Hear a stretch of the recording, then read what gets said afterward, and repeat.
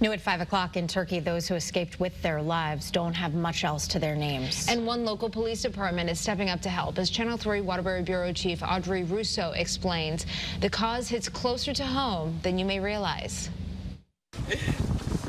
There we go. What comfort can you give someone you don't know on the other side of the world who just lost everything in an earthquake? Blankets, towels, jackets, sweaters, socks. It can be hard to know for sure, but in Naugatuck, those who want to help know exactly what to donate. And there's a reason why. And if you have not heard, on February 6th, Turkey and Syria were struck with 2 major earthquakes. While most can't begin to imagine surviving earthquakes exceeding a 7 on the Richter scale, Naugatuck officer Errol Octon has lived through one.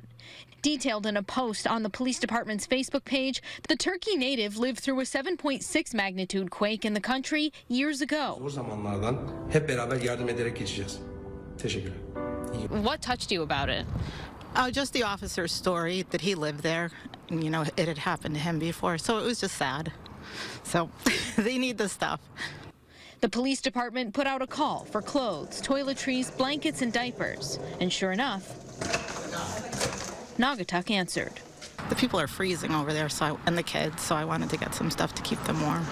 Piles and piles of donations coming in and filling up this conference room, and everything you see here was donated in just the last 12 hours or so.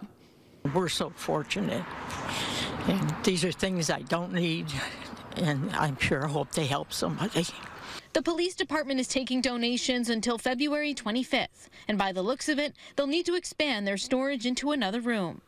After feeling the worst of what Mother Nature can deal, those in Turkey will feel the best of what humanity can offer. It makes you want to help. Thanks to a personal story from Naugatuck. And thank you for your time, and thank you for your donation. In Naugatuck, Audrey Russo, Channel 3 Eyewitness News.